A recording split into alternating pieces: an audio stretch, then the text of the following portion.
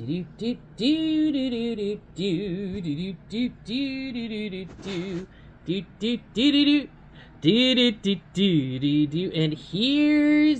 Dave. Hey guys, Dave here with Funky Food with Dave, Paula. That's me. Jake's outside.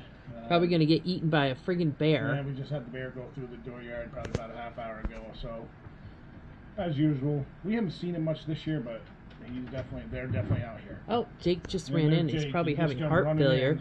Yeah, sorry, buddy. Did you see this smelly boy? Not much going on today. I had to go get peppers today for a new hot sauce that we're going to be making. Over there, they're here. So yeah, my kitchen dining room are looking lovely. Cooking day. So I'm actually looking forward to this sauce. It's going to be our take on a type of table sauce. Oh. So looking forward to it. I think it's going to come out pretty good. Beautiful day today here. Oh my God, it's Guess like what? fallish. Guess what? What, honey? It didn't rain today. Oh, that's great. We have had the rainiest summer that I can remember in a long time.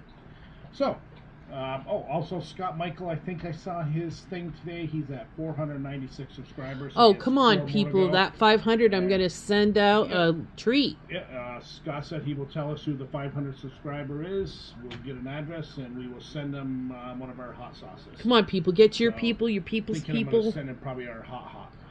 Oh, really? Probably the Warlocks. Yeah, but maybe those people... Okay. All right. Well... All right, so today is usually a Funky Food Friday, but today is a Taste Test Friday. We are going to do Sophia Hot Chili Oil. Yeah, I'm not... very simple ingredients. Soybean oil, and chili extracts. You can't ask for a much simpler ingredient list than that. I've never really had much on the different hot oils. I'm actually interested in trying these, and I'm going to be getting a few more of these. This is a product of Taiwan, imported by Sophia Foods out of Brooklyn, New York. You can look them up at www.sophiafoods.com. I know they're used for stir fries, Asian food. I actually have a couple things. Depending on how this tastes, I'm going to use it for a couple meat dishes. I have an idea with some pork tenderloin in this. So, here we go. Remember, if you like this video, hit the like button, share, subscribe, hit the notification bell. Ding, ding. Leave your comments. We are back. Paula was figuring out our event schedule coming up from the end of August through to November. We have a lot of events. Actually, yeah. And then we want to do our own event, which we will announce. Yeah, just to give you an idea of what we're looking at, and this is out, so anybody that's out there in Vermont or around, or Western New Hampshire, Eastern New York, if you're into making hot sauce, you have a business, salsa, we are going to be doing an event, and a hot sauce style event here in Ludlow. It's going to start out small, and we're going to try to go from there. So if you're listening and you have a sauce company here, and give us a comment and we'll get a hold of you. So here we go. Or if you just want to come and be part of it, because we're going to have it's going to be a fun day, fun-filled day. I will have food vendors there, because we have a lot of people that we have contacts with, and it's pretty awesome. So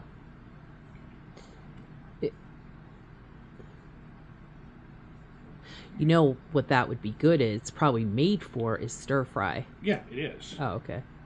Did you say that? Yeah. Oh, Jesus, I'm so weird. I don't even get much of a smell out of it. I get a little bit of soybean smell, soybean oil smell, but I don't get much chili smell out of it. No, I get nothing. You don't get the soybean smell? Not at all. It's just... I get the oil smell.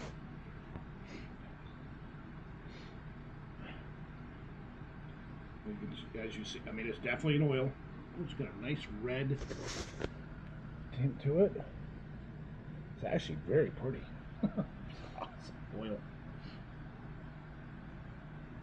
Oh yeah, I get the soybean smell there. Hey, here we go.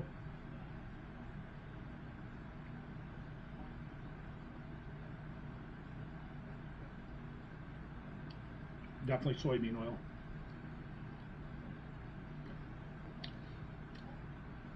a very, very, very, very, very mild heat. Like a faint taste? I mean, this... I mean, the unfortunate part is, again, like I've said in the past, I hate when they say this. It says chili extracts. It doesn't tell you what type of peppers this is. I'm thinking if it's Taiwan, it might be a Thai chili,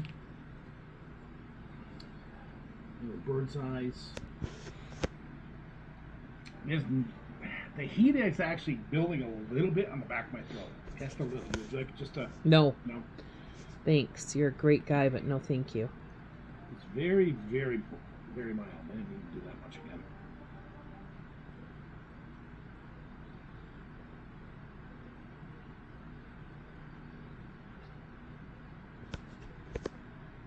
Yeah.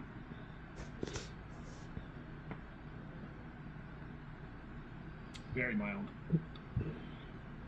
Flavor is soybean and chili. You can taste the chilies.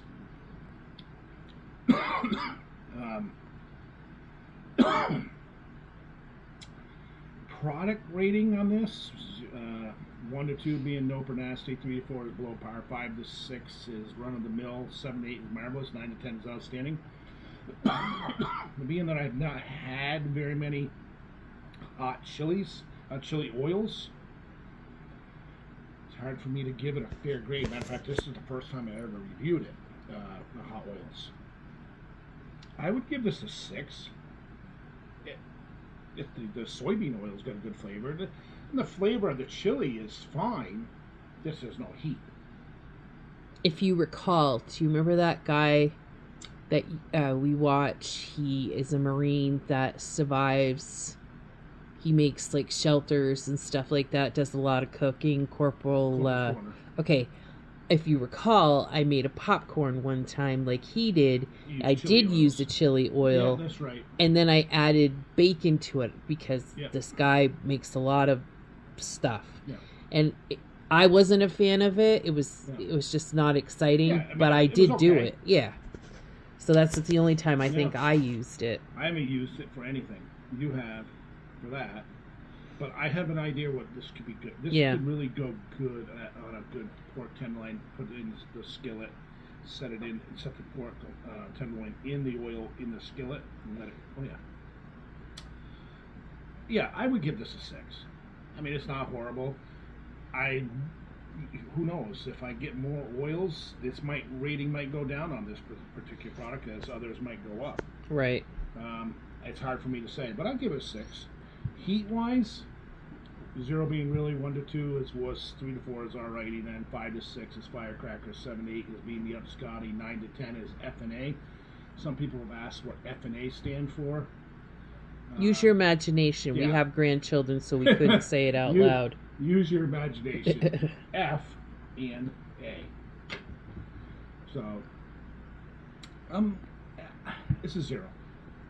It's a 0 for me. Other people maybe get you to maybe a 1, maybe a 2, maybe. But I can see what they're going to be used for. I know I've been to Asian restaurants where they've had this. They've used oils in their food, hot oils. I'm going to get some more of these. I'm interested in doing more of these. I just have to write that down on my list as I got to go through my calendar and start writing down on the calendar what I'm going to do on specific days because I'm getting way behind. Got anything to say, honey? No. I think it's going to be an early bed night tonight. Really? I have nothing to say. Yeah, well, that's pretty hard to believe. I know. Sweet Jesus. But tomorrow I'm getting up early. I'm going to be making our new hot sauce, and a couple of the people out there that I have sent 2 sauces to before will be getting a bottle to get reviews on it. Yeah, not really much else to say today. Have yourself. Oh, I know. I cry every time I see that shirt. It makes me laugh. Let's go, Brandon. Yep. Yeah. He's worn that in places and he does it purposely. There's a town in Vermont called Brattleboro, Vermont. It's about one of the most liberal places you will ever want to go. I actually wore this shirt. Yeah, he did at a farmer's market. And people were looking at me with the evil eye. I was loving it. Then we went maybe 15, 20 miles up over the mountain down into Wilmington, where they have a flea market, and all the people there loved it. Oh, they were high-fiving you. That was awesome. Just, you know, not much of a difference, but Brattleboro. Oh, yeah. And he purposely did it because Dave's fun like that.